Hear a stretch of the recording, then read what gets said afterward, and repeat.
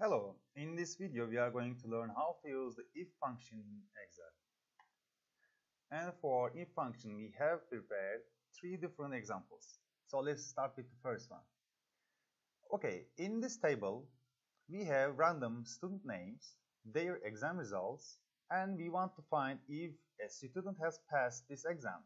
So the passing result is minimum 70 and it asks us to write yes if student has passed and no if student could not manage to pass. So suppose you're a teacher, you have hundreds of students like this, a long list, and you have their exam results. What you can do is to filter out the results and find out the students who has passed. But we will use a function here which is very useful in most of the cases. So if I write a if function here, my first logical test is if the student has passed the exam. So if this result is greater than 70, I want it to write yes.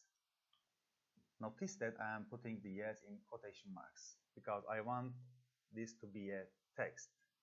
And if this logical test is not correct, if this result is not higher than 70, we want it to write no. This is the basic if function in Excel. So I just copy and paste it, and I have the yes and no of these students. Okay.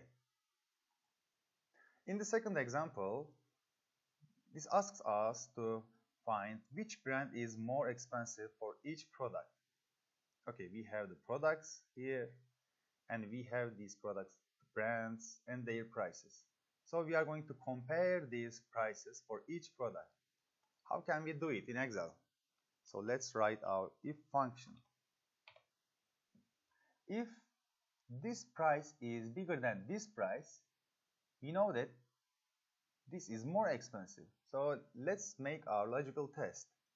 This price is bigger than this price, and value, if true, is our expensive brand is this one. And if not correct, if this price is not bigger than this price, then our expensive brand is this brand. So this is our if function for each product. Just copy and paste it like formulas in order not to distract my formatting. And you see the Samsung is expensive here, for LG and Sharp comparison, LG is expensive here. And for example, this one has been checked by if function, and as you see, this price is higher than this price, so it takes the second parameter in this function, which is F22, and which is Samsung. So you find the expensive brands like this. So in the third example, we are going to make a multiplication or sum operation in mathematics.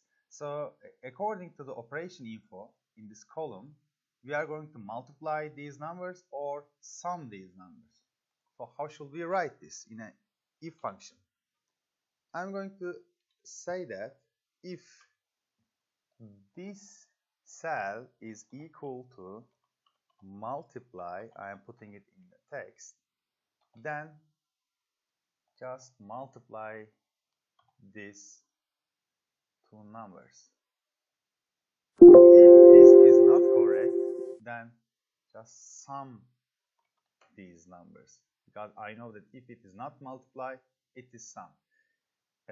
If we had more operations like subtracting and dividing here, then we would have to write nested ifs, but we are going to see those kind of cases in the later videos. So this is the multiplication, and we just multiply these numbers. I am copying and pasting the formulas, and you see for the sum we just sum it up, for the multiply we just multiply. Okay, let's submit our answer and check if it's correct. Okay, good job. Thanks for watching, and in the next video we are going to learn how to use the counting function in Excel. So keep following.